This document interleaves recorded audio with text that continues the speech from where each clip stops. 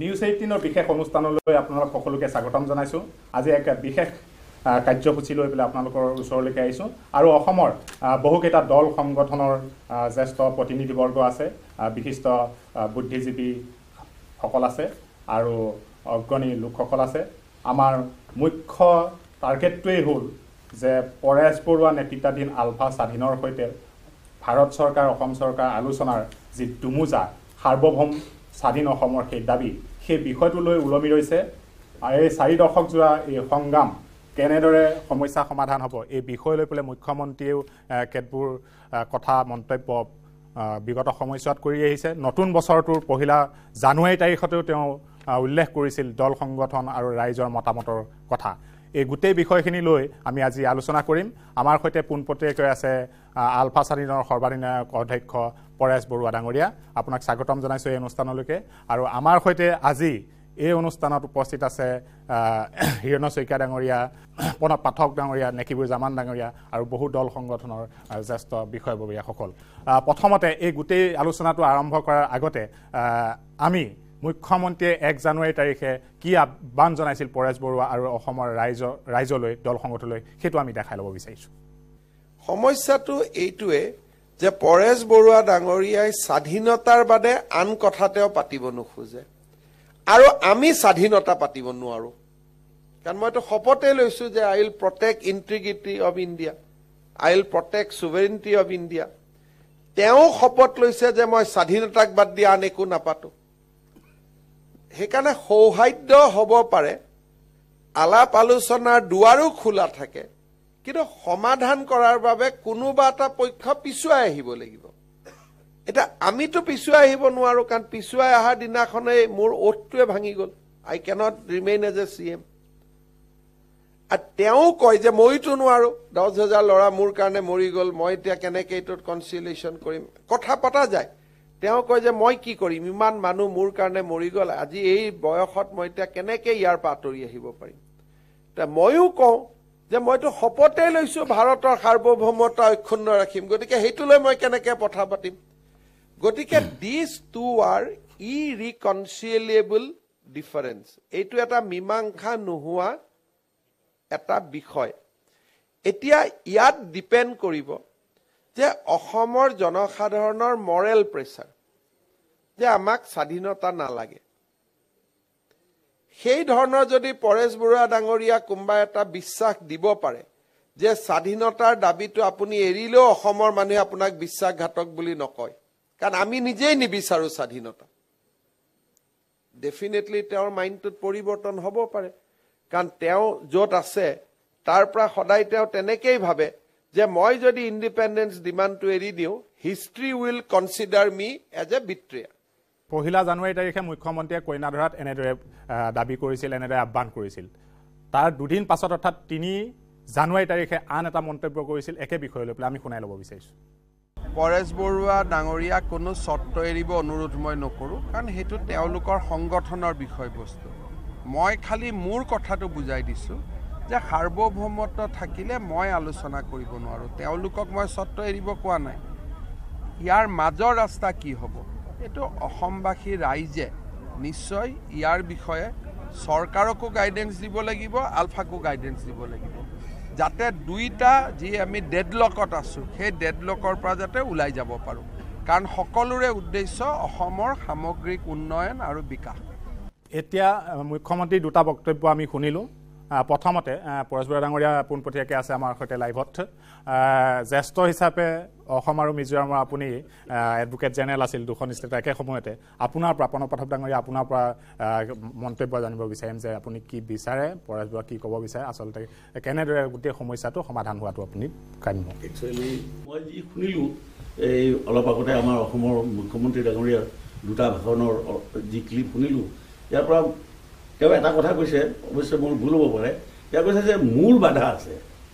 এতিয়া আলোচনাটোতো অসম চৰকাৰৰ লগত হোৱাৰ কথা বুলি মই নাভাবোঁ, এইটো এটা ভাৰত চৰকাৰৰ লগত হোৱা আলোচনাৰ কথা। গতিকে ভাৰত চৰকাৰৰ কি মন্তব্য এই বিষয়ে লৈ তেওঁতো নিজৰ কথা কৈছে যে, আৰু দ্বিতীয়বাৰ তেওঁ ক'লে যে বৰুৱা ডাঙৰীয়াক মই কেতিয়াও চৰ্ত কোনো আৰোপ নকৰোঁ। মূল কথা হ'ল কি, পৃথিৱীত এনেকুৱা এটা কোনো ধৰণৰ প্ৰব্লেম থাকিব নোৱাৰে যাৰ কোনো চলিউশ্যন নাই। আলোচনাৰ মানে যে কিবা এটা প্ৰি কণ্ডিশ্যন থাকিব লাগিব তেনেকুৱাও কোনো কথা নাই। সদিচ্ছা থাকিলে সকলোৱে আলোচনাত বহিব পাৰে, সকলো ধৰণৰ কথা পাতিব পাৰে। স্বাধীনতা কিয় লাগে, আপুনি কিয় বিচাৰিছে, তেওঁলোকে উত্তৰ দিব যে আমি এইকাৰণে নোৱাৰোঁ। আপুনি ক'ব যে মোৰ যুক্তি এইটো, তেওঁলোকে ক'ব আমাৰ যুক্তি। এই ধৰণৰ কথা আলোচনা কৰাত কোনোতো বাধা থাকিব নোৱাৰে, আৰু আপুনি কেতিয়াও বাধাও দিয়া নাই। আৰু এটা অংশটো আলোচনাত বহিছে, তেওঁলোকে কি ধৰণে আলোচনা কৰি আছে, কি কৰা নাই, সেইটো আপুনি অলপ অৱগত আছে। আমি সিমানকৈ নাজানো কি লেভেলত কথাটো হৈ আছে। কিন্তু আৰু অন্য কথাটো বাদেই, সি NSCৰ লগত আলোচনা কৰা প্ৰায় 50 বছৰৰ ওপৰে হ'ব যেন পাইছোঁ। এতিয়ালৈকেতো কোনো সমাধান ভাৰত চৰকাৰে কৰিব বিচৰা নাই। কিন্তু মুখ্যমন্ত্ৰী ডাঙৰীয়াই যিখিনি কথা ক'লে তাৰ পৰা বুজা যায় তেওঁ নিজৰ কথাটোৱে কৈছে যে মই আগবাঢ়িব নোৱাৰোঁ। এইটো ভাৰত চৰকাৰে কৈছিল নাই যে আমি আগবাঢ়িব পাৰিম নে নোৱাৰিম। হয়, নেকিব জামান আছে। আজি অসমত প্ৰতিজন মানুহে এটা সৌহাৰ্দ্যপূৰ্ণ পৰিৱেশত এক আলোচনা সকলোৱে বিচাৰিছে শান্তিপূৰ্ণভাৱে। আৰু আমি বিগত 42টা বছৰ খুব ওচৰৰ পৰা আলফা আজি বৰ্তমান দিনত স্বাধীন আলফাৰ সংগ্ৰামখন আমি বহু ওচৰৰ পৰা দেখিছোঁ। প্ৰায় 15,000 ডেকা পাহুৱাল ডেকাৰ নিজৰ মানে জীৱন ত্যাগ কৰিছে, গাঁও ভূঁই নিশেষ কৰি পেলোৱা হৈছে। আৰু তাৰপিছত পৰেশ বৰুৱাই যে আলোচনাৰ পক্ষপাতি আমি যেতিয়া PCG গঠন কৰিলে, সেই PCG গঠন কৰাৰ পিছত আমি ভাবিছিলোঁ যে পৰেশ বৰুৱা যিহেতু আলোচনাৰ পক্ষপাতি, গতিকে আমি বিশ্বাস এটা কৰিছিলোঁ অসমত এটা শান্তিপূৰ্ণ পৰিৱেশ গঢ়ি উঠিব। কিন্তু তেওঁ যেতিয়া PCG টিম দিল্লীলৈ যায়, সেই মুহূৰ্তত 5জন-6জনকৈ মানুহ মাৰি পেলায়। এই মুহূৰ্তে 5জন-6জন সামৰিক বাহিনীৰ হাততে হওক, পুলিচ বাহিনীৰ হাততে হওক, প্ৰতিটো আলোচনাৰ সময়ত আমি দেখিছোঁ যে প্ৰকৃততে যিবিলাক ব্যুৰোক্ৰেট, যিবিলাক বিষয়া পৰ্যায়ত এই আলোচনা কোনেও নিবিচাৰে, আৰু যাৰ কাৰণে এনেধৰণৰ হত্যাবিলাক কৰি থকা আমি দেখিবলৈ পাইছোঁ। আৰু তাৰপিছত যেতিয়া দিল্লীত প্ৰধানমন্ত্ৰী যেতিয়া মনমোহন সিং আছিল, তেওঁ কৈছিল সকলো বিষয়বস্তুৰ ওপৰত আলোচনা হ'ব পাৰে, প্ৰয়োজন হ'লে তৃতীয় ৰাষ্ট্ৰতো এই আলোচনা হ'ব পাৰে। আজিৰ দিনত অসমৰ মুখ্যমন্ত্ৰীৰ এখতিয়াৰৰ কথা আহিছে। হয়, আমাৰ শ্ৰদ্ধা প্ৰণৱ পাঠক দাই কথাখিনি স্পষ্টভাৱে কৈছে, যদি সেই এখতিয়াৰটো কেন্দ্ৰীয় চৰকাৰৰ পৰা অসমৰ মুখ্যমন্ত্ৰীৰ হাতলৈ আহিছে, আৰু তেওঁৰ এটা দায়িত্ব আছে প্ৰপ'জেল দিয়াৰ, যে তেওঁৰ বক্তব্য দিয়ে যে তেওঁ সাৰ্বভৌমত্বৰ ওপৰত তেওঁ বক্তব্য ৰাখিব, আলোচনা কৰিব নোৱাৰে ব্যক্তিগত লেভেলত। কিন্তু আমি বিচাৰিছোঁ যে আলোচনাৰ প্ৰক্ৰিয়াটো আৰম্ভ হওক। সেই আলোচনাই যে কালিয়ে এটা স্বাধীন হৈ যাব অসম বা উত্তৰ পূৰ্বাঞ্চল, সেই প্ৰশ্নটোৰ সলনি আমাৰ সাৰ্বভৌমত্ব, যদি অৰ্থনৈতিক সাৰ্বভৌমত্ব, ৰাজনৈতিক সাৰ্বভৌমত্ব, সাংবিধানিক আমাৰ ৰক্ষা কবচ যদি হয়, অসমীয়া জাতিটো দৈনন্দিনভাৱে ই নিশেষ হৈ গৈ আছে, অসমীয়া ভাষা সংস্কৃতি সাহিত্য নিশেষ হৈ গৈ আছে, আৰু আমাৰ 15,000 যি পাহুৱাল ডেকাৰ ইতিমধ্যে মৃত্যু ঘটিছে, আমাৰ ভৱিষ্যতৰ 15 লাখ মানুহ কমি গৈছে, আৰু অসমীয়া জাতি লাহে লাহে সংখ্যালঘুলৈ ই নিম্নগামী হৈছে। গতিকে আজিৰ দিনত আমি আশা কৰিম, মানুহৰ খুব অত্যন্ত বিশ্বাস আছে পৰেশ বৰুৱাৰ ওপৰত, তেখেতে অন্ততঃ কোনটো দিশেৰে আলোচনা কৰিলে জাতিটো ৰক্ষা পৰে, আমি সাংবিধানিক ৰক্ষা কবচ পাওঁ, আমি স্বাধীনতা আমাৰ বাক স্বাধীনতাৰ লগে লগে আমাৰ যাতে অৰ্থনৈতিক, সামাজিক, ৰাজনৈতিক আমি স্বাধীনতা পাওঁ, এই বিষয়বস্তুৰ ওপৰত আলোচনাৰ প্ৰক্ৰিয়াটো আৰম্ভ কৰিলে কেন্দ্ৰীয় চৰকাৰ আৰু আলফাৰ মাজত পোনপটীয়াভাৱে মই ভাবোঁ এটা সুফল হয়তো আগন্তুক দিনত আমি দেখিবলৈ পাম। হয়, পৰেশ বৰুৱা ডাঙৰীয়াৰ পৰা এটা প্ৰতিক্ৰিয়া, প্ৰথম প্ৰতিক্ৰিয়াটো জানিব বিচাৰিম। যি বিশেষকৈ অসম ভাৰত সংঘাত উৰ পেলাবৰ কাৰণে যি অনুষ্ঠান আৰম্ভ কৰা হৈছে, প্ৰথমে মই ধন্যবাদ জনাইছোঁ। লগতে উপস্থিত আমাৰ যিসকল সমাজৰ গণ্যমান্য ব্যক্তি, বিশেষকৈ বুদ্ধিজীৱী, সাংবাদিক আৰু বিভিন্ন দল সংগঠনৰ নেতাসকললৈ মই আন্তৰিক বৈপ্লৱিক অভিনন্দন জনাই, বিশেষকৈ আমাৰ প্ৰণৱ পাঠক ডাঙৰীয়াই যি প্ৰথম বক্তব্য ৰাখিছিলে, বিশেষকৈ অসম ভাৰত সংঘাতৰ উৰ পেলাবৰ কাৰণে বা পেলোৱাৰ ৰাস্তাত যি তেখেতৰ মতামত আগবঢ়াইছে বহুমূলীয়া, এই মতামতৰ ওপৰতে মই দুই এটা ক'বলৈ ওলাইছোঁ। প্ৰথম কথাটো হ'ল, আপোনালোকে নিশ্চয় শুনিছে অসমৰ বিভিন্ন চেনেলত অসমৰ মুখ্যমন্ত্ৰীগৰাকীয়ে 1 জানুৱাৰী আৰু 3 জানুৱাৰী তেখেতৰ যি বক্তব্য ৰাখিছিলে, বিশেষকৈ অসম ভাৰত সংঘাতৰ কাৰণে যি আলোচনা যে প্ৰয়োজন আছে, সেই বিষয়ত তেখেতে নিজৰ দুৰ্বলতা কথাখিনি অৱশ্যে কৈছে। কিন্তু ইয়াৰ আচল কথাটোলৈ আমি সকলো আহিব লাগিব, আৰু আমি সকলোৱে জানিব লাগিব যে অসমৰ মুখ্যমন্ত্ৰীগৰাকীৰ লগত সংযুক্ত মুক্তি বাহিনী অসম স্বাধীনে কেতিয়াও কথা পাতিম বুলি কোৱা নাছিলে, আৰু তেখেতৰ এইটো ক্ষমতাৰ বাহিৰত। যিহেতু নেকি অসমৰ মুখ্যমন্ত্ৰীগৰাকী বৰ্তমান যি হিমন্ত বিশ্ব ডাঙৰীয়াৰ দিল্লীত বহুতেই কৈছে, অসমৰ জনগণে কৈছে যে এটা প্ৰভাৱ আছে আৰু সেই পৰিপ্ৰেক্ষিত আৰু তেখেতে নিজেও আগবাঢ়ি আহিছে যে এই সংঘাতটো মোক এটা সুযোগ দিব লাগে। আমাকো কৈছিলে যে মোক এটা সুযোগ দিব লাগে, আলোচনাৰ পাতনি মেলিব পৰা মই দুৱাৰ মুকালিব পাৰোঁ নেকি, আৰু সেই কথাটো তেখেতে বাৰে বাৰে কৰিছিলে বা এতিয়াও কৈ আছে। আৰু তাৰ পৰিপ্ৰেক্ষিতত আমি কৈছিলোঁ আমি এটা ইংলিছৰ এটা শব্দ ব্যৱহাৰ কেটেলিষ্ট, আৰু সেই শব্দটো আপোনালোকক মই অসমীয়ালৈ আকৌ বিশ্লেষণ কৰি মই ধৃষ্টতা দেখাব যোৱা নাই, সকলোৱে শব্দটো জানে শব্দটো জনাৰ কাৰণে, আৰু জনগণৰ এই কেটেলিষ্ট কোনোবাই সুধিলে আপোনালোকে তাৰ ব্যাখ্যাটো দি দিব। সেইকাৰণে আমি কৈছোঁ তেখেতক নামাকৰণ কৰিছিলোঁ কেটেলিষ্ট, কেটেলিষ্ট শব্দটো ব্যৱহাৰ কৰিছিলোঁ, আৰু তেখেতে এইটো একচেপ্ট কৰি লৈছিলে, সাদৰে গ্ৰহণ কৰি লৈছে। সেইকাৰণে কৈছে যে মই ৰাস্তাটো এতিয়া হয়তো তেখেতৰ কিছু অসুবিধা আহি পৰিছে, ক'বলৈ অসুবিধা হৈছে বা কনভিন্স কৰাব পৰা নাই, নেপাৰি। তাৰ পৰিপ্ৰেক্ষিতত তেখেতে এটা 1 জানুৱাৰী 3 আৰু 1 আৰু 3 যি বক্তব্য ৰাখিছে তাৰে এটা বহিঃপ্ৰকাশ ঘটিছে। আৰু এই কথাটো যে উন্নতিয়ে কৈছে যে পৰেশ বৰুৱা ডাঙৰীয়াই নিজৰ যিটো নেকি লক্ষ্য উদ্দেশ্য নীতি আদৰ্শ, এই আদৰ্শৰ কাৰণে নীতিৰ কাৰণে হাজাৰ হাজাৰ পাহোৱাল ডেকা গাভৰুৱে জীৱন দি আহিছে। আৰু তাৰ পৰিপ্ৰেক্ষিতত তেখেতেও মোক এই বিষয়টো যে এৰি আহিব বুলি লাগে বুলি কোৱা নাই, দি কোৱা নাই, সন্মান সহকাৰে বা সকলোৱে বিচাৰিছে আচলতে এই 4 দশক জোৰা সংগ্ৰাম, আপোনালোকৰ যি সংগ্ৰাম, এই সংগ্ৰামৰ এটা আশু মীমাংসাটো সকলোৱে বিচাৰিছে। আছুৰ প্ৰতিনিধি আছে সভাপতি উৎপল শৰ্মা, আপোনাৰ পৰা আলোচনাৰ মজিয়াত এই সমস্যাটোৰ সমাধান হোৱাৰ পোষকতা সদৌ অসম ছাত্ৰ সন্থাই অতীজৰে পৰা কৰি আহিছে। অসমত স্থায়ী শান্তিৰ পোষকতা আমি কৰি আহিছোঁ, আৰু শেহতীয়াকৈ খুব ইতিবাচক কথা যে উভয় পক্ষৰ পৰা আলোচনাৰ কাৰণে সদিচ্ছা দেখুওৱা গৈছে। কাৰণ পৰেশ বৰুৱা ডাঙৰীয়াই কেতিয়াও কোৱা নাই যে তেখেত আলোচনাৰ বিৰোধী বুলি, তেখেতে সদায় আলোচনাৰ মাজেৰে সমস্যাটোৰ মীমাংসাৰ কথাটো সদায় তেখেতে কৈ আহিছে। আৰু এতিয়া শেহতীয়াকৈ অসমৰ মুখ্যমন্ত্ৰী ডাঙৰীয়াই কথাটোত কিছু আগভাগ লৈ পেলাই দেখুৱাইছে, যিটো পৰেশ বৰুৱা ডাঙৰীয়াই কৈছে যে তেওঁ অনুঘটকৰ ভূমিকা ল'বলৈ বিচাৰিছিলে, কেটেলিষ্টৰ ভূমিকা ল'বলৈ, আৰু বিষয়টোৰ আলোচনা হ'ব লাগিব কেন্দ্ৰীয় চৰকাৰৰ লগত। আৰু এটা কথা সদৌ অসম ছাত্ৰ সন্থাই স্পষ্টভাৱে ক'ব বিচাৰিছোঁ যে ছাত্ৰ সন্থাই এই আলোচনাটো মৰ্যাদাপূৰ্ণ হোৱাটো বিচাৰোঁ আৰু নিঃচৰ্ত হোৱাটো বিচাৰোঁ। কোনো এটা বিষয়ত আলোচনা হ'ব নোৱাৰাৰ কোনো কাৰণ থাকিব নোৱাৰে গণতান্ত্ৰিক ৰাষ্ট্ৰ এখনত। আমি যেতিয়া কৈ আছোঁ যে আলোচনাটো মৰ্যাদা সহকাৰে হ'ব লাগে আৰু নিঃচৰ্ত আলোচনা হ'ব লাগে, ইয়াৰ অৰ্থটো এইটোৱেই যে আলোচনাটোত কোনো অমুক বিষয়ত আলোচনা নকৰোঁ বুলি যদি কৈ দিয়ে আলোচনাটোত চৰ্ত বান্ধি দিয়া হ'ব, আৰু চৰ্ত বান্ধি দিলে আলোচনাটো সফল নহ'ব। কাৰণ এটা জাতিৰ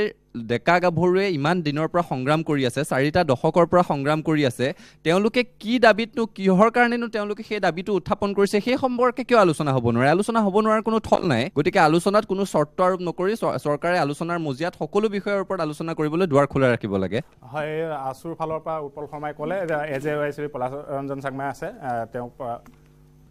আলফা আৰু চৰকাৰৰ মাজৰ যি আলোচনা, সেই আলোচনা কেৱল মাত্ৰ আমি আলোচনা হোৱাটোৱেই নহয়, এই আলোচনা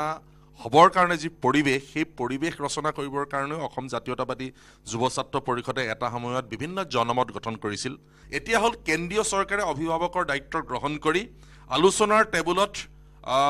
সৰ্বভৌমত্বকে আদি কৰি প্ৰত্যেকটো বিষয় নিশ্চৰ্তভাৱে আলোচনা কৰিবৰ কাৰণে এক পৰিৱেশ দিব লাগে। আৰু আলফাৰো দায়িত্ব হ'ব যে চৰকাৰে আলোচনালৈ মাতিলে বুলিয়ে আলোচনালৈ গৈ আলোচনাত বহি দিয়াৰ পূৰ্বে কিছু ৰূপৰেখা তৈয়াৰ কৰি আলোচনাত কেন্দ্ৰীয় চৰকাৰে কি পৰ্যায়লৈকে যাব, কেনেকুৱা ধৰণে কি আমাক দিব, তাৰ কিছু ৰূপৰেখা পূৰ্বৰ পৰা বা আগতীয়াকৈ ঠিক কৰি, মই ভাবোঁ যিহেতু পোনপটীয়াভাৱে গোটেই বিষয়টোৰ লগত আলফা স্বাধীনৰ মুখ্য সেনাধ্যক্ষ পৰেশ বৰুৱা ডাঙৰীয়া জড়িত হৈ আছে, তেওঁ পোনপটীয়াভাৱে এই গোটেইখিনি জড়িত হৈ আছে কাৰণে পোনপটীয়াভাৱে এই ৰূপৰেখা তৈয়াৰ কৰিবৰ কাৰণে তেওঁ নিজেই ইনিচিয়েটিভ লৈ পেলাই, নিজেই আগভাগ লৈ পেলাই কেন্দ্ৰীয় চৰকাৰৰ পৰা আমি কেনেধৰণে কিখিনি পাওঁ সেইখিনিও কিছু পৰিমাণে ঠিক কৰি লোৱাটো উচিত। কিন্তু উত্তৰ পূৰ্বাঞ্চলতে যিকেইটা বিদ্ৰোহী সংগঠনে ইমান দিনে আমি দেখিছোঁ যে NSCN-এ আপোনাৰ 1995 চনৰ পৰা আজি 15 চনত 20 বছৰৰ পিছত তেখেতৰ নাগা ফ্ৰেমৱৰ্ক চুক্তি হৈছে, আৰু আজিও এই নাগা ফ্ৰেমৱৰ্ক চুক্তি কি পৰ্যায়ত আছে কি কথা আমি গম পোৱা নাই। গতিকে আমি আলোচনা হ'ব, ঠিক আছে, আৰম্ভটো হৈ গ'ল, আলোচনা কেতিয়া শেষ হ'ব আৰু কেনেধৰণে শেষ হ'ব তাৰো এটা মই ভাবোঁ ৰূপৰেখা তৈয়াৰ কৰি লোৱাটো ভাল। গতিকে এই 40 বছৰ সংগ্ৰাম হ'ল, আকৌ 20 বছৰ আমি আলোচনা কৰি 20 বছৰৰ পিছত এখন চুক্তি হ'ব, সেই চুক্তিয়ে আমাক কি দিব, তেনেধৰণে আলোচনা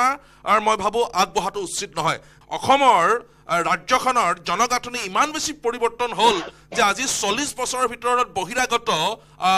আৰু প্ৰব্ৰজনকাৰী এই প্ৰব্ৰজনকাৰী আৰু বহিৰাগতই আমাক একেবাৰে গ্ৰাস কৰি পেলালে এতিয়া আমাৰ এটা বছৰ ৰ'বলৈ সময় নাই যিহেতু মুখ্যমন্ত্ৰীগৰাকীয়ে কৈ আছে যে সাৰ্বভৌমত্বটো এটা অসাংবিধানিক বা সংবিধান প্ৰদত্ত নহয় কিন্তু সংবিধান প্ৰদত্তও কেতবোৰ অধিকাৰ আছে যিবিলাক অধিকাৰে আমাৰ অনাদি অনন্ত কালৰ কাৰণে আমাৰ জাতিটোক আমাৰ খিলঞ্জীয়া মানুহক আমাৰ জনজাতীয় জনগোষ্ঠীয় মানুহক সুৰক্ষিত কৰিব পাৰে তেনেধৰণৰ যিবিলাক বিষয়ৰ জৰিয়তেও আমি এই যি আলফা চৰকাৰৰ আলোচনাৰ ৰাজনৈতিক পৰিসমাপ্তি ঘটাব পাৰোঁ নেকি তেনেধৰণৰ ভাবিবৰ কাৰণেও মই আলফা সেনাধ্যক্ষ পৰেশ বৰুৱা ডাঙৰীয়াক আহ্বান জনাইছোঁ ধন্যবাদ পলাশন চাংবাই নগৰীয়া এটা বিৰতি লৈ লৈছোঁ এটা বিৰতিৰ সময় হৈছে এটা চমু বিৰতি ধন্যবাদ সাধাৰণ ষ্টীল এনেকৈ পৰে মাইথন ষ্টীল এনেকৈ পৰে ধমকৈ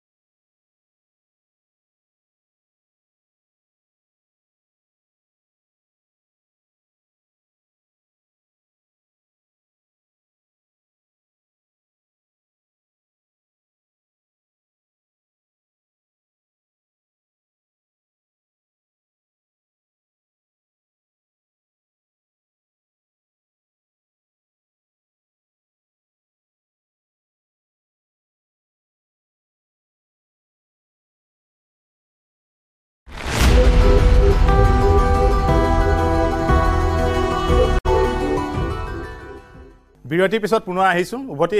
মূল অনুষ্ঠানলৈকে বহু আছুৰ আৰু এজ এ ৱাই চি পিৰ ফালৰ পৰা তেওঁলোকৰ মন্তব্যখিনি দিলে এতিয়া পোনপটীয়াকৈ পৰেশ বৰুৱা ডাঙৰীয়া আপোনাৰ প্ৰতিক্ৰিয়াখিনি জানিব বিচাৰিছোঁ ভূ ৰাজনীতিৰ অধিকাৰটো কোনো ধৰণৰ সমস্যা নহয় এই ভূ ৰাজনীতিও আমাৰ প্ৰাপ্য আৰু প্ৰাপ্যৰ কাৰণে আমি মানে এইটো ৰাজনৈতিকভাৱে আমাৰ যুদ্ধ চলাই আছো ৰাজনৈতিকভাৱে এখন ৰাজনৈতিক যুদ্ধ এখন সহস্ৰ বিপ্লৱ হলেও এখন প্ৰকৃততে ৰাজনৈতিক যুদ্ধ আৰু এই যুদ্ধৰ উৰ পেলাবলৈ হলে আৰু আমাৰ যিটো লক্ষ্যত উপনীত হ'বলৈ হলে আমি এই বিষয়টো আলোচনা কৰিবই লাগিব ইয়াৰ বিকল্প নাই আৰু আলোচনা কৰিব নোৱাৰা পৃথিৱীত নাইতো সুস্থ গণতন্ত্ৰ য'ত মানে ব্ৰতি আছে সেইসকলত এই ধৰণে মিলিটাৰী মাইকটো দি দমন কৰিবলৈ বিচৰা নাই আৰু এই কথাবিলাক আমি যদি জানো তেতিয়াহ'লে কিন্তু জানো মানে সকলোৱে জানো কিন্তু ক'বলৈ অলপ সাহস কৰিছে আৰু যদি আমি আমাৰ পলিটিকেল ডাইলগটো এই বিষয়ত ডাইলগটো কেনেকৈ আমি মানে সম্পদৰ কথা ক'ব পাৰোঁ কেনেকৈ আমাৰ সেইটো গণত ইণ্ডিয়ান ফ্ৰেমৱৰ্কত নাইতো কনষ্টিটিউশ্যনত নাই এইবিলাক কথা যে এই এনেকৈ এখন ৰাজ্যক দিব লাগে কি কয় বা সিহঁতৰ সম্পদৰ অধিকাৰ দিব লাগে আমুক অধিকাৰ দিব লাগে এইটো এনেকুৱা ধৰণৰ কনষ্টিটিউশ্যন বনাই থৈছে তাতো আমি কেনেকৈ কথা পাতিম তাত প্ৰথমে সেইকাৰণেতো এইটো আমাক মুখনি মাৰি ৰল যে এইটো সাৰ্বভৌম স্বাধীন অসমৰ ওপৰত কথা পাতিব নোৱাৰো বুলি কয় তেতিয়াহ'লে অন্য কি ক'ব আমাৰ পেকেজিঙৰ ওপৰত আহিব ইকনমি পেকেজ কিবা পেকেজ এইটো চিৰকালৰ কাৰণে এইটো সমস্যা সমাধান নহয়তো আৰু হিষ্টৰিকেল ৰাইটটো আমি কিয় এৰিম হিষ্টৰিকেল ৰাইটটো এৰাৰ কি মানে আমাৰ যুক্তি আছে কিয় এৰিম আমি আমাৰ বুৰঞ্জীখন এতিয়া ইয়াণ্ডাবুৰ পেকখন শেষ হৈ যোৱা নাই ইয়াণ্ডাবুৰ পেক হৈ যোৱা নাই অন্যান্য আমাৰ যিবিলাক মহাত্মা গান্ধীয়ে লিপিবদ্ধভাৱে এইটো ৰেকৰ্ডেড হৈ আছে বিভিন্ন কিতাপে আদি কৰি এতিয়াও জৱাহৰলাল নেহৰুৱে কি কৰিছে কি কৰি এই যে আমাৰ ভূখণ্ডটো এই ভূখণ্ডটো যে স্বাধীন আছিলো এই স্বাধীন যেতিয়া দেশখনক ভাৰত বোলা নামটোৱে কেতিয়াও ভাৰত নামৰ এখন দেশ নাছিল তাত সেই দেশে আমাক কেতিয়াও পৰাভূত কৰিব পৰা নাছিলে আমি আজি ভূমিপুত্ৰ কোনোদিনে এনমাছ হোৱা নাই বিতাড়িত হোৱা নাছিলো এইবিলাক আমি জানো আৰু ইহঁতি অকল বিতাড়িত হোৱাবিলাকে ইমূৰৰ পৰা সিমূৰলৈ বিতাড়িত হৈ আছে সেই বিতাড়িত সকলে কিন্তু এইটো ভাৰত নামৰ সেইটো প্ৰতিষ্ঠা কৰিছে আকৌ এতিয়া আপোনালোকে চাওক 200 বছৰে হোৱা নাই ইয়াণ্ডাবুৰখন এতিয়াও ইনভেলিড হোৱা নাই এতিয়াও সেইটো স্বাধীন হিচাপে আছে আমি কি এইটো কৰা নাই আমিতো সদায় কোনোদিন ভাৰতৰ হাতত পৰাজিত হোৱা নাছিলো মোগলেও পৰাজিত কৰিব পৰা নাছিল আমি কিয় ক'ব নোৱাৰো আমাৰ এইটো যে অধিকাৰ এইটোৰ ওপৰত আলোচনা কৰিবই লাগিব আলোচনা নকৰিলে কেৱল মাত্ৰ আমাৰ চাব ষ্টেণ্ডাৰ্ড বহুৱাই কেৱল মাত্ৰ যিটো নেকি আছুৱে কৰিছিলে আছুৰ যিটো মানে একে নিখাই চুক্তি কৰি তাৰ পৰৱৰ্তীত কি হ'ল এইবিলাকৰ আমি কেনেকৈ যাম প্ৰকৃত ৰাজনৈতিক অধিকাৰৰ ওপৰত আলোচনা হলে গোটেই বিষয়টো এইটো নিৰাময় হ'ব ইয়াত শান্তিৰ কথা নাই ইয়াত শান্তি বুলি এটা সংঘাতটো মানে এটা সমাধানৰ পথ ওলাব এটা সংঘাতটো মানে উৰ পেলাবৰ কাৰণে যিটো বিষয়ৰ ওপৰত আলোচনা কৰিব সেইটোৰে মানে চাবচাইড কৰি ৰাখি আমাৰ লগত এটা চাব ষ্টেণ্ডাৰ্ড এখন আলোচনা কৰিবলৈ বিচাৰিছে আৰু সেইকাৰণে ভাৰতীয় সংবিধান ইয়াৰ সমাধানটো ক'ত চৰকাৰৰ ফালৰ পৰা বিভিন্ন ধৰণৰ কথা কৈ আছে আপুনিও আপোনাৰ স্থিতিত অটল হৈ আছে হিৰণ্য শইকীয়া ডাঙৰীয়া আছে হিৰণ্য শইকীয়া ডাঙৰীয়া আপোনাৰ মতামতখিনি আচলতে সমাধানৰ পথ ক'ত ভাৰত চৰকাৰে ইতিমধ্যে যিবোৰ ধৰি লওক আলোচনা কৰিলে এতিয়া পলাশ চামুৱে কৈছে যে NSCৰ লগত আজি দীৰ্ঘদিন ধৰি আলোচনা কৰি পেলাই আজিলৈকে ফ্ৰেমৱৰ্ক কৰি 2015 চনত আজিলৈকে এইটো মীমাংসা হোৱা নাই পৰেশ বৰুৱা ডাঙৰীয়াক তেওঁ এটা আহ্বান জনাইছে যে আলোচনাটো যদি হয় তাৰ আগতে এটা মোটামুটি ফ্ৰেমৱৰ্ক কৰি ল'ব লাগিব ময়ো বহু মঞ্চত বহুত কথা এই বক্তব্য মই ৰাখিছিলোঁ যে সৰ্বভৌমৰ ওপৰতো আলোচনাটো হ'ব লাগে বুলি তাৰমানে আমি প্ৰথম যেতিয়া PCG হৈ পেলাই গৈছিলোঁ মনমোহন সিঙৰ ৰেচিডেন্সত প্ৰধানমন্ত্ৰী তেওঁৰ নিজৰ বাসগৃহত আমি যেতিয়া কথাখিনি উত্থাপন কৰিছিলোঁ আমি এই কথাটোৱে কৈছিলোঁ যে আলফাৰ জন্ম হৈছে সৰ্বভৌম অসম প্ৰতিষ্ঠা কৰাত তাৰ ইভেন বাজপেয়ীও যেতিয়া NSCনত আলোচনা আৰম্ভ কৰিছিল পেৰিছত গৈ পেলাই তেওঁ কিন্তু এটা কথা কৈছিল যে সূৰ্যৰ তলত যিকোনো বিষয়ত আলোচনা হ'ব পাৰে যেনেকৈ পৰেশ বৰুৱা ডাঙৰীয়াই কৈছে এইটো আমাৰ জন্মগত আৰু ঐতিহাসিক হিষ্টৰিকেল আৰু এইটো ৰাষ্ট্ৰসংঘত যিটো মানে খিলঞ্জীয়াৰ যিটো অধিকাৰ নিজক প্ৰতিষ্ঠা কৰাৰ কাৰণে ৰাইট টু চেল্ফ ডিটাৰমিনেশ্যন সেই একে থিয়ৰিতে তাৰমানে আজি পৰেশ বৰুৱা ডাঙৰীয়াই যিখিনি কথা কৈছে নহয় বা আজি ইমান বছৰ আজি 43 বছৰ যে সংগ্ৰামত চলি আছে তাত দুটা পটভূমি এটা হ'ল হিষ্টৰিকেল আৰু এটা হ'ল পলিটিকেল যিটো নেকি ৰাষ্ট্ৰসংঘৰ মানে অনুমোদন দিয়া এটা পলিটিকেল পেকেজ বুলি ক'ব লাগিব য'ত খিলঞ্জীয়াখিনিৰ যেতিয়া বিপদ হয় তেতিয়াহ'লে খিলঞ্জীয়া মানুহখিনি সেইখিনি অধিকাৰ থাকে নিজক সাব্যস্ত কৰাৰ কাৰণে স্বাধীনতাৰ কথা কোৱাৰ কাৰণে তো ইয়াণ্ডাবু চুক্তিৰে অলপ বেমানি কৰি অসমক গ্ৰাস কৰিছিল তেতিয়া ব্ৰিটিছখিনিয়ে কাৰণ চুক্তিখন চহী হৈছিল ব্ৰিটিছ আৰু বাৰ্মিজখিনিৰ মাজত তাকো ইয়াণ্ডাবুত আৰু সেই হিচাপে অসম মণিপুৰ বা কাছাৰ এণ্ড জয়ন্তীয়া এই 4খন দেশক একচুৱেলি কেপচাৰ কৰিলে তেতিয়া ইতিহাসটো একদম দীঘলীয়া সংঘাতপূৰ্ণ এতিয়া সমাধানৰ পথটো কেনেধৰণে আমি কৈছোঁ যে সৰ্বভৌমত্বৰ ওপৰত আলোচনা কৰা মানে অলপ আগতে কৈছোঁ যে সৰ্বভৌমত্ব দি দিয়ে নুবুজায় আৰু আলোচনাৰ খাতিৰত আলোচনা হৈ দীঘলীয়া হ'ব নালাগে তাৰ আগতে কিছু বস্তু নিৰ্ণয় কৰি ল'ব লাগিব আমাক যিখিনি চিম্বল অফ ছভাৰেইনিটি ধৰি লওক আমাৰ এখন সুকীয়া সংবিধান কাৰণ অসমৰ পৰিস্থিতি বেলেগ ৰাজ্যৰ নিচিনা নহয় ইয়াত বিদেশী গ্ৰাস কৰিছে অসমত খিলঞ্জীয়া মানুহখিনি লাহে লাহে সংখ্যালঘু হৈ পৰিছে তো লাহে লাহে আমাৰ ৰাজনৈতিক আমাৰ যিখিনি পাৱাৰ এইটো শ্বিফ্ট হৈছে আমাৰ মাটি গ্ৰাস হৈছে তো আমাৰ সামাজিক সাংস্কৃতিক দিশত ভাবুকি আহিছে তো তেনে ক্ষেত্ৰত আমাৰ এখন যিটো আলোচনা হ'ব আমাৰ এখন সুকীয়া সংবিধান আমাক লাগিবই আৰু এখন আমাক সুকীয়া পতাকা লাগিব যিটো নাগাসকলে বিচাৰি আছে এইটো সাধাৰণ কথা কাৰণ আজি USA 50খন ষ্টেটৰ তাৰো ডেমক্ৰেচি চলি আছে তো 50খন ষ্টেটৰ নিজৰ সুকীয়া সংবিধান আছে নিজৰ ফ্লেগ আছে আৰু ফেডাৰেল ল তাতে ইম্প'জ হয় য'ত আমাৰ আপোনাৰ ওচৰলৈকে আকৌ আহিম মটক যুৱ ছাত্ৰ সন্মিলনী মিণ্টু বৰপাত্ৰ আছে সমস্যাৰ সমাধানটোৰ পথটো কেনেকুৱা হোৱাটো বিচাৰে আমি সকলোৱে অসমবাসী সকলোৱে বিচাৰি থাকোঁ বিভিন্ন সময় আমি কৈ থাকোঁ যে এইটো এটা মানে উৰ্পৰক কাৰণ আলফাৰ সংগ্ৰামখনক আমি ওলাই কৰিব পৰা বিধৰ সংগ্ৰাম নহয় আলফা এটা অসমবাসী সত্তা আৰু অসমৰ প্ৰতিজন ব্যক্তি হৃদয়ত আজিৰ তাৰিখত আলফা আছে গতিকে অসমবাসীও দায়িত্ব পালন কৰিব লাগিব আৰু অসমৰ সকলো ৰাজনৈতিক দলক আমি কওঁ যে কংগ্ৰেছ হওক AUDF ৰাজ্যৰ দল অখিল গগৈ সকলোৱে কিন্তু এই আলফা সমস্যাটোৰ ক্ষেত্ৰত কিন্তু কেতিয়াও মানে বোকা চুতীয়া ৰাজনীতি কিবা মানে নিজৰ ব্যক্তিগত ৰাজনীতি পৰিহাৰ কৰি এই সমস্যাটোৰ ক্ষেত্ৰত কিন্তু অসমৰ মুখ্যমন্ত্ৰী মহোদয় সহযোগ আগবঢ়াওক যাতে মুখ্যমন্ত্ৰী মহোদয় এটা পদক্ষেপ লৈ দিল্লীক জনাব পাৰে গতিকে এইটো আমাৰ স্পষ্ট কথা আমি বিচাৰোঁ যে আলফা আৰু চৰকাৰৰ যিটো সংঘাত অসম ভাৰতৰ যিটো সংঘাত এইটো উৰ পৰিব লাগে আৰু এটা সফল পৰিসমাপ্তি ঘটি যাতে অসমবাসী চৰকাৰৰ ফালৰ পৰাও সেইখিনিয়ে কৈ আছে কিন্তু সমস্যাৰ পথটো এতিয়ালৈকে ওলোৱা নাই KMSSৰ দেৱান শৰ্মা ডাঙৰীয়া আছে আপোনাৰ কেনেধৰণে বিচাৰিব আপুনি 42 বছৰ হ'ল আলফাৰ জন্ম হোৱা আৰু এই সময়ছোৱাত প্ৰায় 15,000তকৈ অধিক আমি যুৱতীক হেৰুৱাইছোঁ আজি আলোচনা বুলি কেইবাবাৰো হৈছে কিন্তু গণতান্ত্ৰিকভাৱে সকলো সমস্যা সমাধান কৰিব পাৰি হয় আমি প্ৰত্যেকটো কথাই চালি জাৰি চাব লাগিব যোৱা 42 বছৰত কি হ'ল আমি অসমে কি পাব লাগিছিলে গণতান্ত্ৰিকভাৱে যিবিলাক বস্তু পাব লাগে আমি বিশেষ এই যে আজি বিশেষ অধিকাৰৰ যি ব্যৱস্থা আছিল সেইটো নাইকিয়া হৈ গ'ল আমাৰ 6 জনগোষ্ঠীক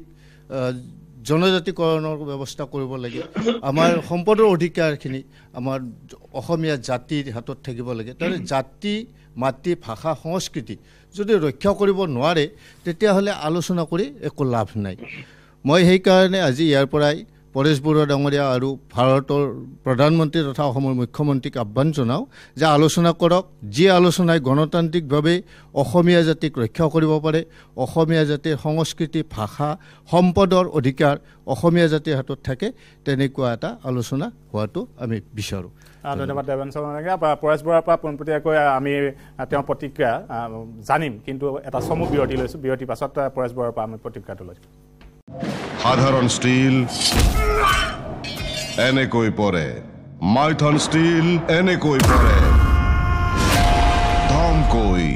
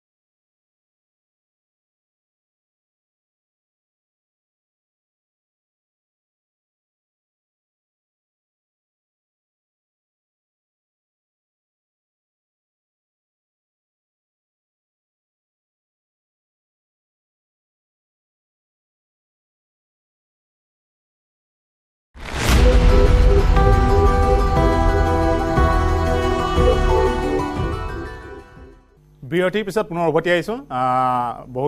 বহুকেইজনে ক'লে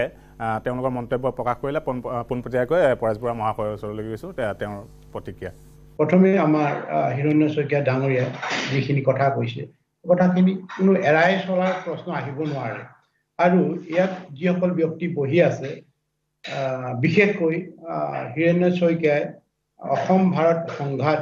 উৰ পেলাবৰ কাৰণে আমি যি PCG গঠন কৰিছিলোঁ তেখেত তাতে এজন সক্ৰিয় সদস্য আছিলে আৰু সেইকাৰণে তেখেতৰ অভিজ্ঞতা আছে কেনেকৈ কি ধৰণৰ আলোচনাৰে পাতনি মেলিলে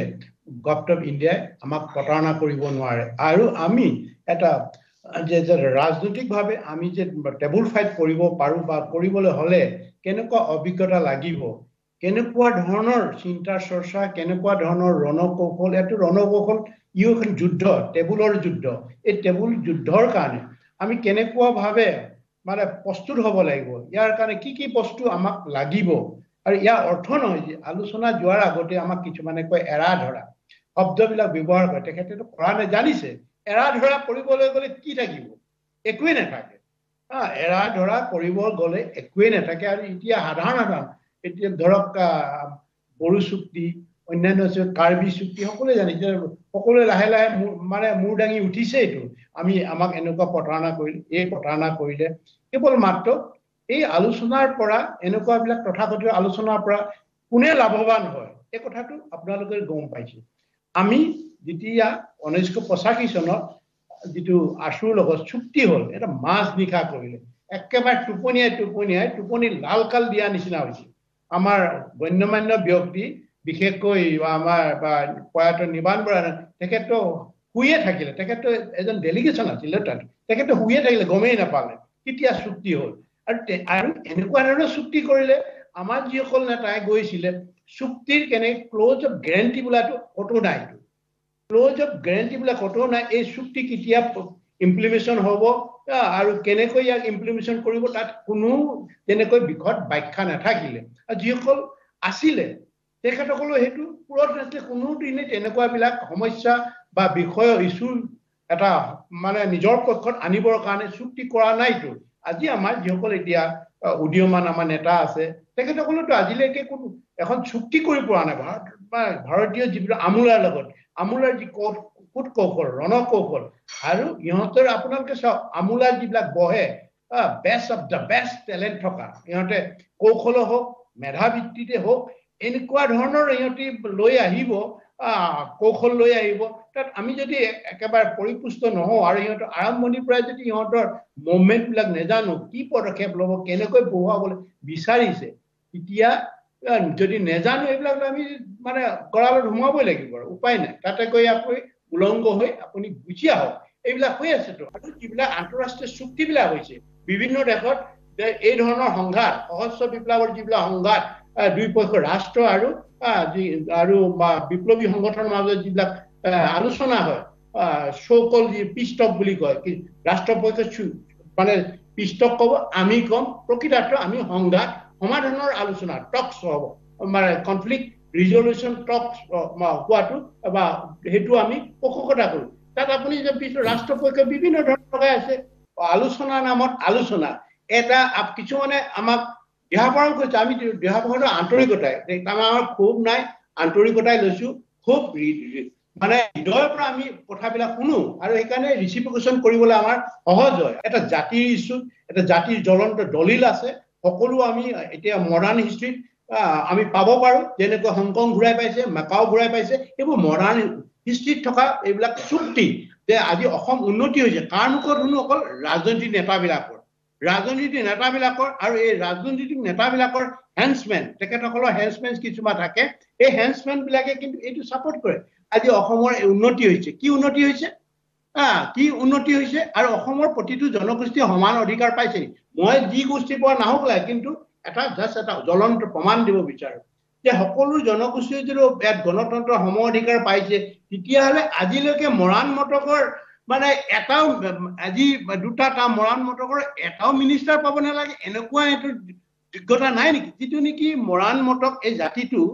এনেকুৱা এই দুটা জাতি একেটাই আছিলে ইয়াতে ব্ৰিটিছে দুভাগ কৰি পেলালে ধৰ্মগুৰুসকলে দুভাগ কৰি পেলালে আমাৰ যিবিলাক গণতন্ত্ৰ ইয়াত চলি আছে ৰাজনৈতিক নেতাবিলাকৰ আজি যদি যিটো ইহঁতৰ মানে নমিনেশ্যন ছাবমিট কৰে যিটো ইহঁতৰ সম্পত্তি দেখায় শ্ব' কৰে যে আমাৰ ইমান আছে এতিয়া যেতিয়া সিহঁতে 5 বছৰ থাকে কোনোবা সোধেনে কিমান সম্পত্তি হৈছে কেৱল এই গণতন্ত্ৰৰ যোগেদি ৰাজনীতিৰ নেতাৰ ধন সম্পত্তি ইহঁতে ৰাজভোগ কৰে এই গণতন্ত্ৰৰ যোগেদি আৰু সেই নেতাসকলক ডিজিপিয়ে হওক আমাৰ মানে সামাজিক সংগঠন জাতীয় সংগঠনবিলাকৰ কিছু মই সকলোকে কোৱা নাই সেইবিলাকৰহে বেছি ধন সম্পত্তি বাঢ়ে লগত ঠিকাদাৰসকলো বাঢ়িব সাধাৰণ মানুহ সাধাৰণভাৱে কোনো ধৰণৰ উপকৃত হোৱা নাই এই গণতন্ত্ৰৰ মানে যোগে আমি যদি ছাপোৰ্ট কৰি আমি যদি আলোচনাত বহিব লগা হয় তেতিয়া কিন্তু আমি আকৌ পৰাজয় বৰণ কৰিম এই যে গণতন্ত্ৰক ছাপোৰ্ট দি আমি কৈছো ভাৰতীয় গণতন্ত্ৰক আমি ছাপোৰ্ট কৰিব নোৱাৰো আৰু সংবিধানৰ ছাপোৰ্ট সংবিধানে আমাৰতো সংবিধানখনেইতো আমাক ছাপ্ৰেছ কৰি ৰাখিছে সংবিধানখনেই ছাপ্ৰেছ কৰি আছে ইয়াৰ পৰা আমি কি বিচাৰো আমাৰ এটা পথ এটা লাগিব বিকল্প পথ লাগিব এই বিকল্প পথটো আপোনালোকে চিন্তা কৰিবলৈ আমাৰ মাননীয় যিসকল পেনেলত আছে বিভিন্ন দল সংগঠন নেতা আছে বুদ্ধিজীৱী আছে এই সকলো আজি চিন্তা কৰাৰ দায়িত্ব আছে নহলে জাতি কৰিলে আমি মানে জাতি গৌৰৱ কোনে ৰক্ষা কৰিব ওলাই আহা বুলি ক'লে মানে আমি সকলোৱে চিঞৰিব পাৰো হাতে কামে কোনে লাগিব হাতে কামে লগাৰ আমাৰ নেতা লাগে আজি আলোচনাৰ কথা কৈছো এই গোটেই বিষয়টো আমি যদি আলোচনাত ভাৰতীয়সকলক যুক্তি সহকাৰে পৰাভূত কৰিব পাৰো কিয় নোৱাৰো আমি ভয় কৰো কেলে টেবুললৈ যোৱাৰ আগতে আমি পেপুৰা লাগিবলৈ বিচাৰো আমি মানে একেবাৰে নিম্নমানৰ কথাটো চিন্তা কৰো আমি সকলোকে কোৱা নাই কিছুমানে ভাল চিন্তা কৰিছে কিছুমান আমাৰ নেতা বুদ্ধিজীৱী সেইসকলে কিন্তু নিম্নগামী ফালে আগতেই যাবলৈ বিচাৰে আগতেই যোৱাটো কামনা কৰে এইটো কিন্তু আমাৰ মানে আমি কেতিয়াও মানি ল'ব নোৱাৰো বিশেষকৈ আমাৰ কৃষক মুক্তি সংগ্ৰামৰ নেতাগৰাকী ঠিক কথা কৈছে তেখেতে ঠিক কথাই আলোচনা আমাৰ যি আলোচনাত আমি গোটেই জাতিটোক সুৰক্ষিত কৰিব পাৰো সুৰক্ষিত কৰে ভৱিষ্যতলৈ এই জাতিক ফলগিৰিক কোনো যাতে আকৌ দ্বিতীয়বাৰ প্ৰতাৰণা কৰিব নোৱাৰে কোনো যাতে এই মানে জাতিক সদায় মানে এনেকুৱা অৱৰোধ দমনিত কৰি ৰাখিবলৈ বিচাৰে ইয়াত আজি অসমত আহি বাহিৰৰ আমোলাবিলাক কি দপদপায় কিহৰ কাৰণে দপদপাই পাইছে অকল ভাৰতীয় সংবিধানখনৰ কাৰণে যিহেতু ভাৰতীয় সংবিধানৰ অধীনত ইহঁতৰ সংখ্যাগৰিষ্ঠ এমপি ইউপি এমপি মানে যি পাৰ্লিয়ামেণ্ট মেম্বাৰ উত্তৰ প্ৰদেশৰ কিমান মেম্বাৰ আছে বিহাৰৰ কিমান মেম্বাৰ আছে ৰাজস্থানৰ কিমান মেম্বাৰ গুজৰাটৰ কিমান মেম্বাৰ আছে আমাৰ কেইটি মেম্বাৰ আছে এই পাৰ্লিয়ামেণ্টৰ যোগেদি কেইটি মেম্বাৰ আছে দিল্লী কি কৰিব আপুনি আমাৰ কেইজন IAS অফিচাৰ আছে কেইজন মানে ICS অফিচাৰ আছে এইবিলাক সবটো আপোনালোকে জনা প্ৰয়োজন আমি কেতিয়াও এই গণতন্ত্ৰ এনেকুৱা ধৰণৰ আমাক হৈছে বান্ধি পিনি সংবিধান এনেকুৱা ধৰণৰ ভাই আমাক পেপুৰালে আমি কত মাত মাতিব নোৱাৰো আজি এটা অসমতে মাত মাতিব আজি অসমৰ যিবিলাক সেক্ৰেটাৰী আছে কেইজন সেক্ৰেটাৰী চিফ সেক্ৰেটাৰী হলো বাহিৰৰ পানিব অন্যান্য পুলিচ বিষয়া হলো বাহিৰৰ পৰা আহি কি কৰে আমাক ডমিনেট কৰি ৰাখে মানে এই কথাবিলাক জানে আপোনালোকে যাতে এই বিষয়বস্তুটো যে তৰল কৰি নিবলৈ আপোনালোকৰ শক্তিশালী যদি এইটো শক্তিশালী কৰিবলৈ ইচ্ছা আছে আমাৰ লক্ষ্যত আমি উপনীত আমাৰ লক্ষ্য মানে আপোনালোকৰ লক্ষ্য আপোনালোকৰ সতি সন্ততি আপোনাৰ ল'ৰা ছোৱালীয়ে ভৱিষ্যতৰ এটা বিপদৰ পৰা সুৰক্ষিত হৈ থাকিব এই কাৰণেতো আমি সংগ্ৰাম কৰিছো আমি নেতা হ'বলৈ আলফা নেতাসকল গৈ প্ৰেচিডেণ্ট হ'ব অসম স্বাধীন আমি আমাৰ যোগ্যতা নাথাকিব পাৰে এখন ৰাষ্ট্ৰ চলাবৰ কাৰণে সেই ৰাষ্ট্ৰ এই যোগ্য ব্যক্তি আমি এৰি দিব লাগিব আমি আমাৰ মানসিকতা সেইটো আছে সেইকাৰণে আপোনালোকক মই বিনম্ৰভাৱে এই কথাবিলাক উত্থাপন কৰিছো বেয়াভাৱে নল'ব প্লিজ ডোন্ট টেক আদাৰৱাইজ মই আপোনালোকক এই কথাটো যুক্তিৰ খাতিৰতে মই যুক্তি দিছো আৰু এনেকৈ যে আমি যদি মানে নলওঁ তেতিয়াহ'লে কোনো মানে এটি বাৰে বাৰে আমাক অসমখনক পেপুৰা লাগি দিব পেপুৰা লগাব অসমৰ সম্পদ অসমৰ সকলোৱে ভৱিষ্যতটো সাংস্কৃতিকভাৱে আমাক ৰোধ কৰি দিব আজি আপুনি চাওক অসমীয়া চলচ্চিত্ৰৰ এটা মানে এখন অনুৰ নামে এখন চিনেমা হৈছে তাৰ এতিয়া কিছু চিনেমা হলৰ মালিকবিলাকে এই অনুৰ এটা শ্ব' দিবৰ কাৰণে এটা মাত্ৰ ইভিনিং বা মৰ্ণিং শ্ব' এটা দিবৰ কাৰণেও সিহঁতে আগ্ৰহ প্ৰকাশ কৰা নাই সিহঁতে আমাৰ অকল এইটোৱে নহয় ৰাজনৈতিক অধিকাৰে নহয় সাংস্কৃতিকভাৱে আমাৰ আগ্ৰাসন চলাইছে ব্যৱসায় ইকনমিকটো একেবাৰে চলাইছে চকুৰ আগত সকলো দিশতে আমাক আগ্ৰাসন চলাই শেষ কৰিবলৈ বিচাৰিছে ইমানবিলাক দেখিও আমি কিয় আমি ৰাজনৈতিক অধিকাৰটো পাব লাগে বা এই বিষয়টো আমি সকলোৱে একমত হ'ব লাগে ইয়াত দ্বিমত হ'ব নালাগে সকলোৱেতো উপকাৰ হ'ব যিটো বাঘে অকল আলফাকে নাখায় সমগ্ৰ অসমৰ থলগিৰি জাতিক শেষ কৰি আহিছে এফালৰ পৰা একেবাৰে নিবলিং কৰিছে ভৰিৰ পৰা একেবাৰে মূৰলৈকে খাবৰ কাৰণে এটি চেষ্টা চলাই আহিছে খাই আহিছে এতিয়া অকল ডিঙিটো ওলাই আছো আমি অকল ডিঙি ওলাই আহিছে আমাৰ ডিঙিটো গিলিবলৈ বাকী আছে ইয়া ইমান জানিও আমি কিয় এইবাৰ আমি ষ্টুডিঅ'ত উপস্থিত থকা অংশগ্ৰহণ কৰা দল সংগঠন বাকীসকলৰ সৈতে কথা পাতিম দাদা আপুনি আপোনাৰ পৰা যি কি নহওক মই পৰেশ বৰুৱা ডাঙৰীয়াক ধন্যবাদ জ্ঞাপন কৰিছোঁ আৰু শুভেচ্ছাও জনাইছোঁ যিহেতু আজি সুদীৰ্ঘ 40 বছৰ দিন কাৰ কাৰণে কৈছে অসমৰ ৰাইজৰ কাৰণে কৈছে অসমৰ ৰাইজৰ কাৰণে যদি নকৰিলেহেঁতেন তেতিয়াহ'লে হয়তো আজি 12,000 15,000 মানুহ মৃত্যু নহ'লহেঁতেন আৰু প্ৰতিজনী আই মাতৃৰ বুকু সুধা কৰি আৰু যিজন মানুহ ইতিমধ্যে যি 15,000 বা 12,000 যিমান মানুহ মৰিছে তাত অসমীয়া মানুহৰ এটোপাল তেজ আছে আৰু আমি কেতিয়াও বিচৰা নাই যে এনেকুৱা এটা বেবেৰবাং আলোচনা কৰিব সেনেকুৱাটো আমি কেতিয়াও বিচৰা নাই আৰু পৰেশ বৰুৱা ডাঙৰীয়াক আমি সন্মান সহকাৰে বিচাৰোঁ যে এটা আলোচনা কৰাটো আমাৰ দৰকাৰ আৰু আলোচনা কৰিব লাগিবই যদি আলোচনা কৰা নাযায় তেতিয়াহ'লে কিমান দিন জংঘলত থাকিব কিমান দিন আন্দোলন কৰিব আৰু এনেকুৱা এটা আলোচনা যদি কৰা যায় যিটো আলোচনাৰ যদি কোনো সুংহূত্ৰ নোলায় তেতিয়াহ'লে আজি অসম কি হৈছে স্বাধীন অসমৰ যিটো আলফা যিটো জন্ম হৈছিল অন্য আকৌ আলফা জন্ম হ'ব তে প্ৰতিবাদ হ'বই যেতিয়ালৈকে প্ৰতিবাদ মানুহৰ উত্তৰ নাপায় আচল উত্তৰটো নাপায় তেতিয়াহ'লে প্ৰতিবাদৰ প্ৰতি প্ৰতিবাদ হ'ব আৰু কেতিয়াও অসমৰ ৰাইজে বা আলফা স্বাধীনে এইটো বিচৰা নাই যে নিজৰ স্বাৰ্থৰ কাৰণে কাৰো বিচৰা নাই অসমৰ ৰাইজৰ কাৰণে বিচাৰিছে আৰু যেতিয়া ভাল কথা ভাল প্ৰতিবাদ কৰে ভাল ধৰণে যেতিয়া কথা কয় সেই কথা যদি মানুহে শুনি নাপায় তেতিয়াহ'লে প্ৰতিবাদ মুখৰ সহস্ত সংগ্ৰামলৈ আগবাঢ়ি যায় কেতিয়া যায় খঙৰ ভমকত যায় গতিকে আমাৰ আলোচনা কৰিব নোৱাৰা কোনো এটা দিশ হ'ব নোৱাৰে যে আমাৰ অসম চৰকাৰে ইয়াৰ আগভাগ ল'ব লাগে আৰু অসম চৰকাৰে আগভাগ লৈ অসমৰ মাননীয় মুখ্যমন্ত্ৰীয়ে আগভাগ ল'ব লাগে আৰু তাত ত্ৰিপাক্ষিক আলোচনা হ'ব লাগে চেণ্ট্ৰেল গভৰ্ণমেণ্টৰ লগত আৰু এইটো চেণ্ট্ৰেল গভৰ্ণমেণ্টৰ লগত আলোচনা নোহোৱালৈকে কেতিয়াও ইয়াৰ ৰিজাল্ট ওলাব নোৱাৰিব আৰু এইটো এটা কথা নাই যে পৃথিৱীত এনেকুৱা এটা কথা নাই যিটো কথা আলোচনা কৰিলে ইয়াৰ সংহতত নোলোৱা কোনো অৰ্থই হ'ব নোৱাৰে আমি এইটোও কোৱা নাই পৰেশ বৰুৱা ডাঙৰীয়াক যে আপুনি এৰা ধেৰা মাজেৰে আলোচনা কৰক আমি কৈছোঁ সাৰ্বভৌমত্ব বিষয়টো থাকিব লাগিবই সাৰ্বভৌমত্ব দিয়ক নিদিয়ক এইটো পিছৰ কথা কিন্তু সাৰ্বভৌমত্ব অৰ্থটোৱে হৈছে তেওঁ সেইটো কাৰণেইতো আন্দোলনটো আৰম্ভ হৈছে গতিকে সেইকাৰণে আমি কৈছোঁ যে সাৰ্বভৌমত্ব থাকিব লাগিব বিষয়টো সাৰ্বভৌমত্ব বিষয়ৰ ওপৰতে আলোচনা কৰক আৰু পৰৱৰ্তী পৰ্যায়ত তেওঁলোকে আমি সাৰ্বভৌমত্ব পাওঁ নাপাওঁ এই ছেকেণ্ড পৰ্যায়ত ইয়াৰ বিষয়ে আলোচনা হ'ব ধন্যবাদ পৰেশ বৰুৱা ডাঙৰীয়া আৰু নিউজ 18ক মই মানৱ অধিকাৰ সংগ্ৰাম সমিতিৰ তৰফৰ পৰা মই আদিত্য লখৰে ধন্যবাদ জনাইছোঁ আমি আলোচনা সদায় বিচাৰি আহিছোঁ কিন্তু আলোচনাৰ নামত আলোচনা নহয় যে এক মৰ্যাদাপূৰ্ণ আৰু ৰাজনৈতিকভাৱে এই সমস্যাটোৰ সমাধান হ'ব লাগিব কেৱল আলোচনা বুলি কৈ মানুহক মাতি আনি তাৰপিছত পিঞ্জৰাত আবদ্ধ কৰি ৰখা এই নীতিৰ পক্ষপাতি আমি নহয় কাৰণ আজি ভাৰত চৰকাৰে হওক বা আজি অসম চৰকাৰৰ মুখ্যমন্ত্ৰী ডাঙৰীয়াই যি কথা কৈ আছে সাৰ্বভৌমত্বৰ ক্ষেত্ৰত তেওঁলোকে শপত গ্ৰহণ কৰিছে শপত লৈছে ভাৰতৰ অখণ্ডতাৰ ক্ষেত্ৰত কিন্তু সাৰ্বভৌমত্বৰ ওপৰত আলোচনা হ'ব নোৱাৰে বুলি তেওঁলোকে শপত লোৱা নাই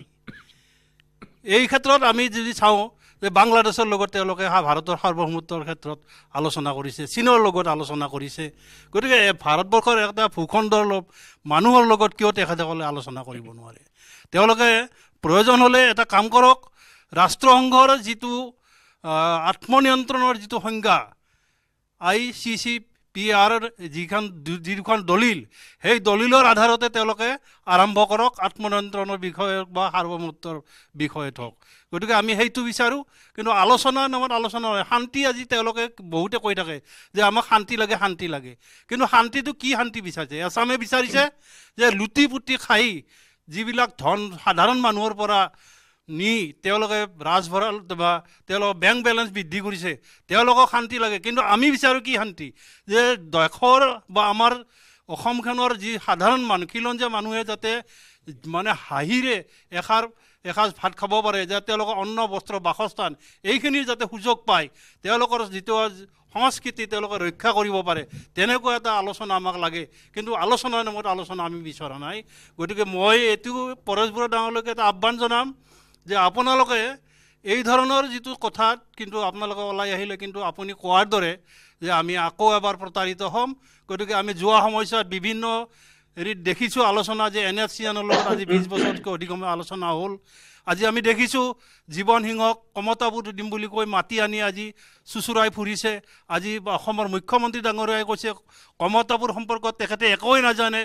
কাইলৈ যদি এই ধৰণৰ ঘটনাবিলাকে হয় যে ইমানখিনি আমাৰ যুৱক যুৱতীক আমি যি বলিদান দিলোঁ তাৰ অৰ্থটো কি হ'ব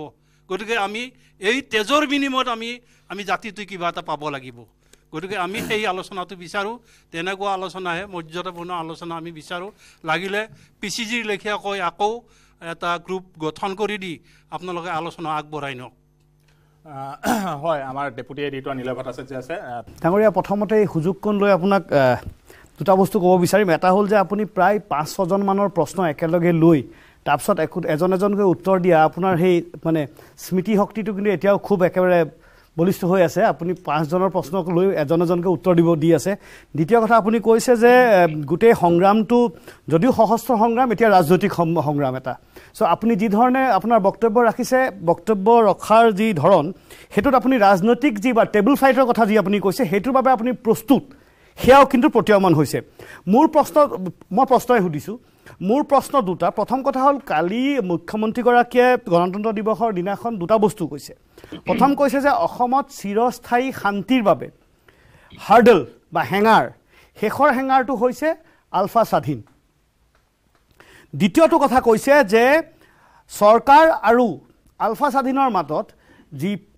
যি আলোচনা হ'ব লাগে সেই আলোচনাৰ বাবে এতিয়া কিছু ইৰিকনচাইলেবল ডিফাৰেন্স বা মতভেদ হৈছে মুঠৰ ওপৰত এতিয়া যদি মানে সেই ইংলিছৰ ফ্ৰেজ এণ্ড ইডিয়মত ক'ব যাওঁ যে বল ইজ ইন আলফা স্বাধীন স্কোৰ্ট এই সুযোগকণ ল'ব বিচাৰিম আপোনাৰ পৰা এই একেবাৰে পোনপটীয়া কেইটামান উত্তৰৰ বাবে ধন্যবাদ আপোনাৰ আগতে আৰু দুগৰাকী বক্তাই বিশেষকৈ আমাৰ প্ৰায় মানে প্ৰায়সমূহ সংগঠনৰ এজন মুৰব্বী তেখেতেও কৈছে তেখেতৰ বক্তব্যটো মই উত্তৰটো দি লৈছোঁ তেখেতে কৈছে যে যিকোনো বিষয়ে আলোচনা কৰিব পৰা গণতন্ত্ৰত সুযোগ আছে যিকোনো এইটো বাধা প্ৰকৃতিটো হয় পৃথিৱীৰ গণতন্ত্ৰ মানে আৰু আব্ৰাহাম লিংকনে প্ৰথমে প্ৰতিষ্ঠাপক আব্ৰাহাম লিংকন তাতে কিমান আমেৰিকাত কিমান ধৰণৰ নাৰীৰ ৰাইটৰ পৰা আদি কৰি ব্লেকে হেৰিৰ অধিকাৰ পাব লাগে আমুক পাব লাগে সকলোবিলাকতো পৰ্যায়ক্ৰমে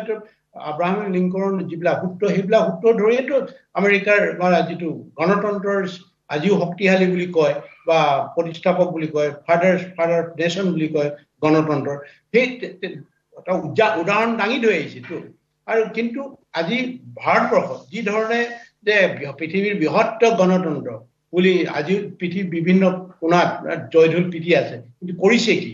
গণতন্ত্ৰৰ নামত গণতন্ত্ৰৰ নিজৰ স্বাৰ্থত কিন্তু গণতন্ত্ৰ ভুলণ্ডিত কৰিছে এটা জাতি যদি ভুলণ্ডিত হয় নিজৰ এটা কোনোদিন এই জাতিৰ যদি বুৰঞ্জীগতৰ যি ভূ ৰাজনীতি যিবিলাক অধিকাৰ আছিলে স্বাধীন দেশ আছিলে আৰু সেই জাতিয়ে কেনেকৈ পাব পাৰে ঘূৰাই পাব পাৰে বা তেনেকৈ এই বিষয়টো উত্থাপন কৰিব পাৰে এই সকলোবিলাক আছে আৰু ৰাষ্ট্ৰই যে শুনিব লাগিব তাৰ সমাধানৰ সূত্ৰ দিব লাগিব ৰাষ্ট্ৰৰ কথা all is not in my court all is not in our alpha I court এই কথা ৰাষ্ট্ৰই সৃষ্টি কৰিছে এই গোটেই বিষয়টো আমি কৰা নাইতো অসমৰ ফলগিৰি মানুহে এই সমস্যাটো বা আমি সৃষ্টি কৰা না সমস্যাটো এই ইস্যুটোক জটিলতা কৰিছে সমস্যাৰ ফালে ঠেলি দিছে ৰাষ্ট্ৰপক্ষই ঠেলি দিছে ৰাষ্ট্ৰপক্ষৰ উদ্দেশ্য হৈছে যে এটা জাতিৰ যিটো জাতিৰ মানে এটা বুজা পৰাৰ মাজত সংগ্ৰাম কৰিছিলে স্বাধীনতা সংগ্ৰাম কৰিছিলে এই জাতিটোৱে যে প্ৰথমে ভাৰতীয়সকলক আজি কেলৈ এইটো মানি ল'ব ন ভাৰতীয়সকলৰ ব্ৰিটিছৰ বিৰুদ্ধে জোতা মানে স্বাধীনতা সংগ্ৰাম কৰাৰ পাতনিটো অসমে মেলিছিলে এই কথাটোতো বিজ্ঞজনে জানে বুৰঞ্জীবদ্ধ লিপিবদ্ধ আছে আমি এইটো কেনেকে মানি লওঁ সংগ্ৰাম আমি আগতে কৈছিলো অসমৰ মানুহে আমাৰ পূৰ্বপুৰুষে ব্ৰিটিছৰ বিৰুদ্ধত সহস্ৰ হওক নিৰস্ব হওক অসহযোগেদি অসমৰ মানুহে প্ৰথম পাতনি মেলিছিলে এই কথাবিলাকো যে সিহঁতে আমাক পাহৰাবলৈ বিচাৰিছে নিজেও আৰু আমাৰ যিসকল হেন্সমেন আছে যিসকল ভাৰতীয়সকল ৰাজনীতিৰ সোৱাদ লৈ আকৌ ভাৰতীয় হৈ থাকিবলৈ যি ইচ্ছা আছে নিজৰ জাতি অধপতনে যাওক ভাষা অধপতনে যাওক মানে যিটো জাতি গোষ্ঠীৰ মাজত অনৈক্য সৃষ্টি কৰি নিজৰ স্বাৰ্থ সিদ্ধি কৰা যিবিলাক ৰাজনৈতিক নেতা আছে এইবিলাক কথা কৈ আছে কিয় নোৱাৰিব গণতন্ত্ৰত কিয় নোৱাৰিব প্ৰকৃত গণতন্ত্ৰত এই সমস্যাটো সমাধান কৰা বা এই সমস্যাটো বিশেষকৈ এই ইস্যুটোলৈ সংগ্ৰাম কৰা এই সংগ্ৰামখন উৰ পেলাবৰ কাৰণে যথেষ্ট উপাদান আছে কিন্তু উপনিৱেশিক সদায় উপনিৱেশিক মনোবৃত্তি লৈ আছে অসমৰ জনগণৰ যিসকল মানে সামাজিক যিবিলাক জাতি জনগোষ্ঠীক লৈ প্ৰতিনিধিত্ব কৰিছে সবল স্থিতি ৰাখিব লাগিব সবল আপোনাৰ প্ৰাপ্যৰ কাৰণে কৈছেতো আজি জনগোষ্ঠীয়েও ইমান আন্দোলন কৰি আছে জনগোষ্ঠীটো এনেই পাব লাগে আন্দোলন নকৰিলেও পাব লাগে কিয় দিয়া নাই আমাৰ দুৰ্বলতাবিলাক জানে আমাক সহজে মেনেজ কৰিব পাৰে সহজে উপঢাকুন দি আমাক কিবা কিবি এই যে হয়তো কোনোবাই বিজেপিলে কোনোবাক বিজেপিৰ কাৰণে টিকেট দিব নমিনেশ্যন দিব সেইটোতে আমি সন্তুষ্ট হৈ আৰু আমাৰ চিন্তাধাৰাক বিপথে লৈ যায় সেইকাৰণে আমাৰ এই অৱস্থা হৈ আছেতো একেটা বাঘে আমাক খাই মাৰিছে এই বাঘটোৰ লগত আমি কেনেকৈ যুঁজিব লাগিব কেনেকৈ সাহসে থিয় দিব লাগিব আমাৰ যুক্তিবিলাক ক'ত হ'ব কেনেকৈ কি হ'ব আৰু যিটো নেকি আমি যিখন যুঁজলৈ যাম বা যদি মানে ভাৰতীয়সকলে এই আমাৰ যিটো সাৰ্বভৌম স্বাধীন অসমৰ ওপৰত আলোচনা কৰিম বুলি তেতিয়াহ'লে অৱশ্যে তাৰপিছত আহিব আপোনাৰ এতিয়ালৈকে সিহঁতে আলোচনা এই বহাম কেনেকৈ সিহঁতক এই কৌশলটো আমি ল'ব লাগিব আলোচনাত কেনেকৈ বহাম সাৰ্বভৌম স্বাধীন অসমত কেনেকৈ এতিয়া আলোচনাত বহি এইটোৱে যে প্ৰথম মূল দাবী হ'ব মূল দাবী নহয় এইটো আমাৰ এই ইস্যুটো পলিটিকেল ইস্যুটোৰ ওপৰত কথা পাতিব লাগিব এই এছুৰেঞ্চটো আমি পাব লাগিব এছুৰেঞ্চ নোপোৱালৈকে আমি যাব নোৱাৰো এইটো প্ৰকাশ্য হ'ব লাগে হাইড এণ্ড চিক হ'ব নালাগে অকল মই জানি মূলত কি কথা ক'লে আমাৰ সংযুক্ত মুক্তি বাহিনী কেইজনমান বিষয়ববীয়া জানিলে আৰু বাদ বাকী গোটেইটো লুকাই ৰাখিলো আৰু পিছত গৈ বুমেৰাং এইটো নহয় সকলোৱে জানিব এইটো বিষয়ৰ লগত আলোচনা হ'ব সাৰ্বভৌমৰ ওপৰত আলোচনা তেতিয়া আপোনালোকে আৰু সবল যুক্তি দিয়ক আমাৰ সাৰ্বভৌম স্বাধীন অসমৰ ক্ষেত্ৰত আমি কি আমি যুক্তি দাঙি ধৰিব পাৰো এইটোৱে হ'ব আমি যদি আলোচনা যোৱাৰ আগতে আমাক নিম্ন ধৰণৰ কথাবিলাক য'ত নেকি আমি যুঁজিবই নোৱাৰো যুঁজিবলৈ ক'ত কম্পজিট ডায়লগত বহাই দিব না কম্পজিট ডায়লগত কম্পজিট বুলি ক'লে মানে একেবাৰে আপোনালোকে গম পাইছে এই যে ইকনমিক পেকেজটো পিছত আনিব প্ৰথম আনিব চিজ ফায়াৰ কেনেকৈ হ'ব সৈন্য কিমান আছে অস্ত্ৰ কিমান আছে আৰু ক'ত থাকিলে সুবিধা হ'ব কেম্পবিলাক ডিব্ৰুগড়ত পাতিব না নলবাৰীত পাতিব না এনেকৈ এই ধৰণে বনাই এই কম্পজিট ডায়লগতে কি কৰিব এই যে সাধাৰণটো চিজ ফায়াৰ লগতে 2 বছৰ পঠাব 2 বছৰ 3 বছৰ তাতেই যাব তাৰপিছতে আহিব আকৌ ল'ৰাবিলাকে দৰমহা কিমান হ'ব মান্থলি কিমান দিব এইবিলাকত কৰি আছে এইবিলাক আৰু এটা আপোনালোকে সকলোৱে আৰু সন্মানিত ব্যক্তিসকলে জনা প্ৰয়োজন ইহঁতৰ প্ৰথম চৰ্ত হয় পৰেশ বৰুৱা আহিব নাই পৰেশ অসম আহিব নে নাহে এইটোৱে এটা প্ৰথম যেনেকে পিচিজি আলোচনা হৈ আছিলে মামণি বাইদেউক কৈছে এজন আনিবই লাগিব মামণি বাইদেউক দায়িত্ব দিয়া হৈছিলে লাষ্টত 2টা চিটিঙৰ 3 নম্বৰটো সেইটোতো লাগিছে ঝামেলা যে কৈছে যে পৰেশ বৰুৱা আহিব নাই পৰেশ অসম আহিব নাই পৰেশ অসম যদি নাহে তেতিয়াহ'লে আমি কোনো আলোচনা নকৰো তেতিয়াহ'লে ইহঁতৰ উদ্দেশ্যটো কি পৰেশ অসমক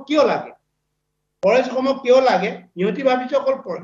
এটা দুৰ্বলতা ওলাই পৰিছে যে পৰেশ অসমে অকল সংগঠন চলোৱা নাই এই কথাটো ইহঁতৰ দূৰদৰ্শিতাৰ অভাৱ হ'ব পাৰে সেইকাৰণে যে পৰেশ বৰুৱা থকালৈকে যে পৰেশ অসম থকালৈকে আলফা আই থাকিব তাৰ সেইটো কথা নহয় নলমৰি গজালি ওলাই থাকিব অলপ ৰাখিব লাগিব এইখিনিতে সময় হৈছে চমু বিৰতিৰ পাছত আকৌ আহি আছো সাধাৰণ ষ্টীল এনেকৈ পৰে মাইথন ষ্টীল এনেকৈ পৰে